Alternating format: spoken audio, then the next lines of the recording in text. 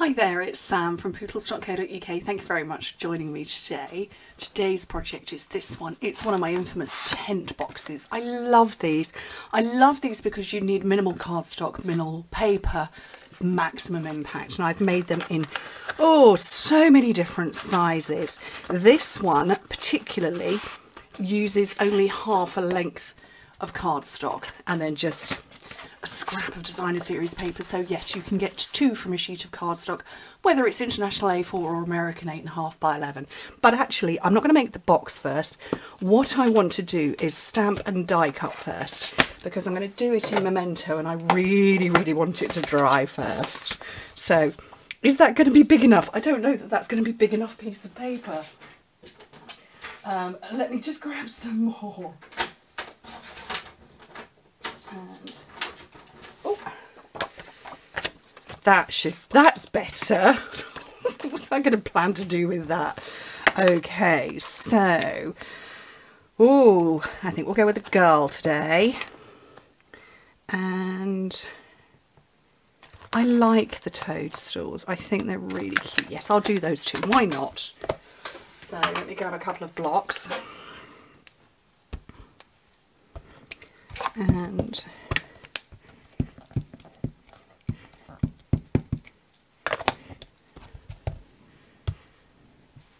stamp her down, and then the toadstools. So cute. I have toadstools in my garden. Not real ones, mine are illuminated. And why not? Okay. Any excuse to get the little mini cut and emboss out. Hey, yeah, right, so clear plate, base plate, another clear plate. So base, let me just scooch that out of the way for a second because I need my sticky notes that are absent. Where have they gone? Oh, underneath my notes. Right, so let me grab my dies. And whoopsie. So what am I going to need? I'm going to need her. Is that the toadstools? That's the toadstools.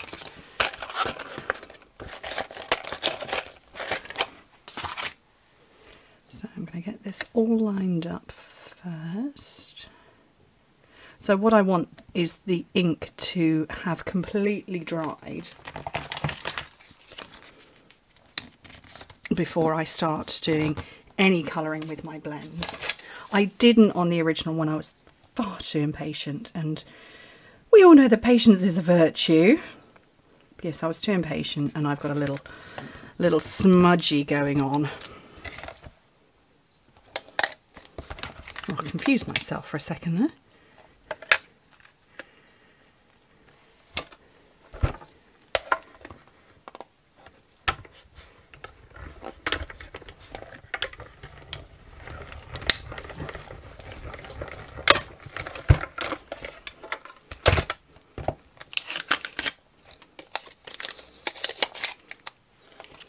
One out, and the other one. I'm going to scooch those out of the way. So yes, I want those to fully dry. I don't know if you can see, I had a little bit of a bleed issue going on. So if this is fully dry, by the time I finish making the box and I can colour, I'll be a happy girl. Right, so I'm just going to put those over here. And yes, as I said, I can't pick up the cardstock. You need a piece of cardstock that is 4 by 11 inches, which in metric is 28 by 10 centimetres. So yeah, you get 2 from a sheet of cardstock. Right, on the long side, score it at 3.5, 5 1/4, 8 3/4, and 10.5. So that's all in inches, which in metric is 9, 13.5, 22.5 and 27. I'm going to make little marks at 4 3/8 of an inch, just a little mark, and at 9 5/8 of an inch, again, just a little mark, which in metric is 11 1/4 and 24 3/4. Then on the short side, so this is on the right, but little marks are to the right. On the short side, score it at, sorry, little marks are on the left. They're on the left, score it at 2 3/4 inch, which is 7 centimetres. Nearly tripped myself up. Okay, and then that little mark there, I'm just going to score down to create, I suppose, well, the triangle. I want the thin end. And I think me talking has just woken up Sorrel and Berry. At the point in time I'm filming, Fauna is not free wandering around the house yet. Although she might well be by the time you see the video, but at the point in time I'm filming, she's not. So, just to give the other two a little bit of peace, really, as much as anything. Okay, so I'm going to burnish these.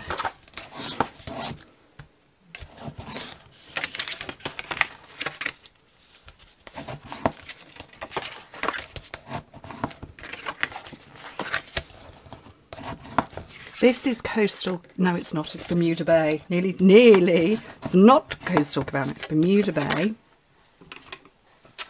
And I figured that it went with the parcels. So what I'm going to do, this is this thin skinny rectangle, just miter the top a little bit and the bottom, and then take that one away completely. And then cut straight on all of the rest.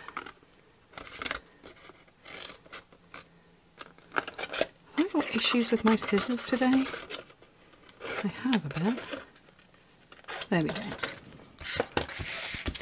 So it's just like that, all separated. So I'm going to put some adhesive down here, and tear and tape will be my friend today.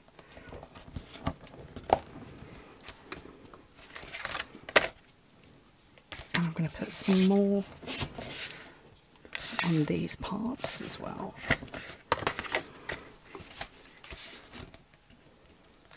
Take off the backing and then fold it round, and then that's the back, so I'm going to fold in two sides, take that backing off because it doesn't completely meet. Oh look, I've done that. Oh, every time I've got glue there. I don't need glue there.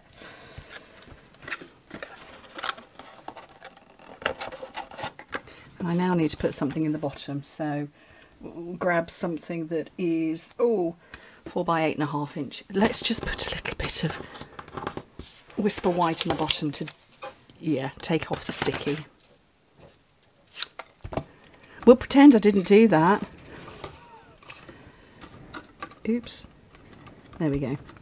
Right, so that's the front, and when you push in at the sides, we've already done this part. So I'm going to start with my sheet of paper. Oh, I forgot to tell you the length of it is 3.5 inches by 8 inches, which is 9 by 20 centimetres. And I'm going to start at the bottom and line that up and just gently pinch. And then I'm holding that closed to then wrap the paper over and gently pinch. And I don't want it too tight because I want the tent part to slide on and off easily. And it's just loose. It's not heavy duty or anything. And all I want to do is swap out and put tape along this bit. Oh, stuck that to my fingernail and then flung it across the room. And then back in with, re-wrap it round, bend it round, and again not too tight so that it slides in and out without any issue. Love it. Right, I hope these guys are dry now. So, oh, how shall we decorate these? Let me lean that against that and then you guys can see. So I want real red. That's not real red, that's cherry cobbler. Real red. I'm going to have crumb cake. I'm going to have Bermuda Bay and my Daffodil Delight. So not very different to before. Okay.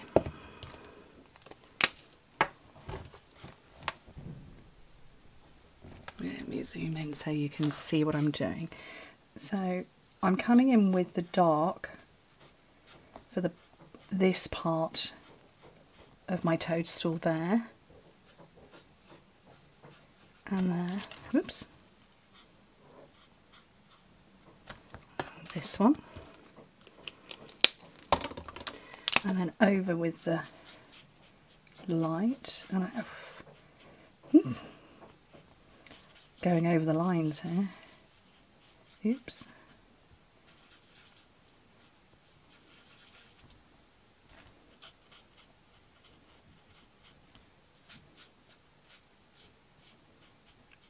You can tell I'm concentrating, I'm not talking.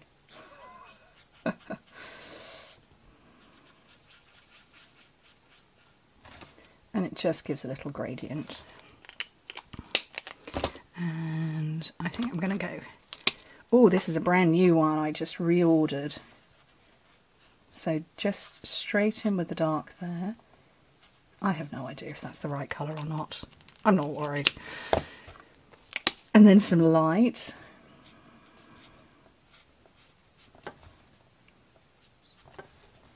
And I don't know if these are meant to be yellow. Probably not. They're probably meant to be green.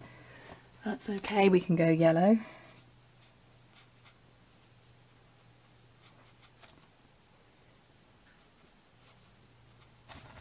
And, oh, I might do a yellow parcel. So I have dark at the bottom.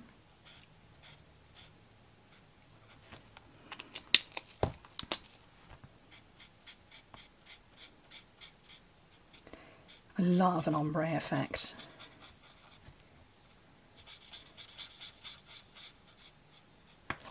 There we go on that one. And then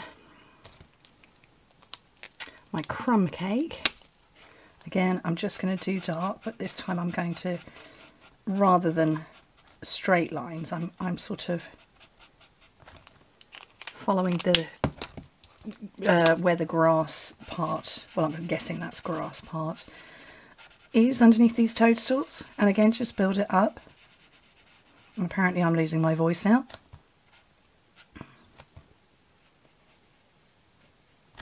That's that one done. And then we're just going to use the shape of the snail.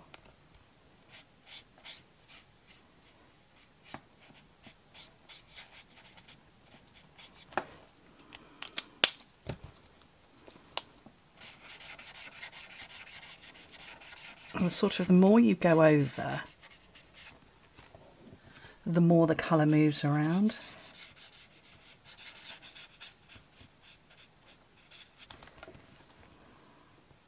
She's got eyelashes, so she must be a girl.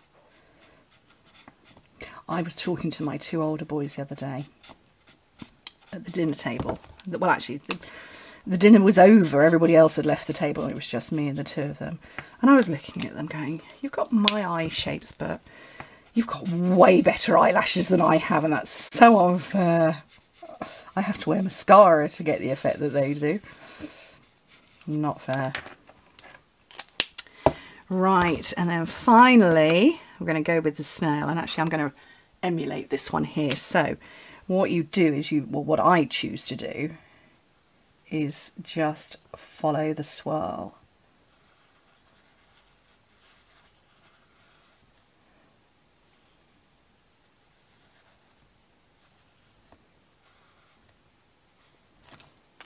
And that was the dark.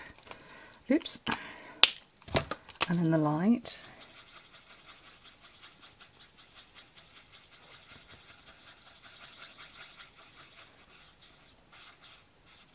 And then I'm just going to keep going over that swirl.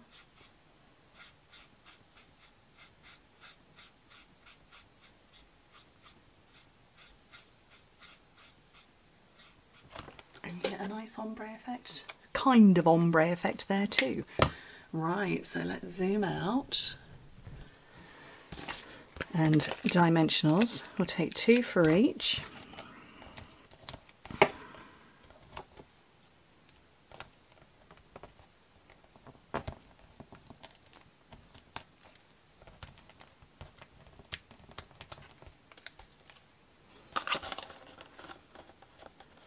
Pop her there, my little toadstools there.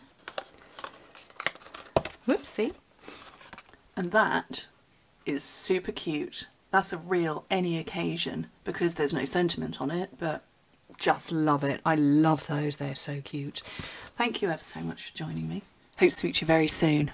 Bye.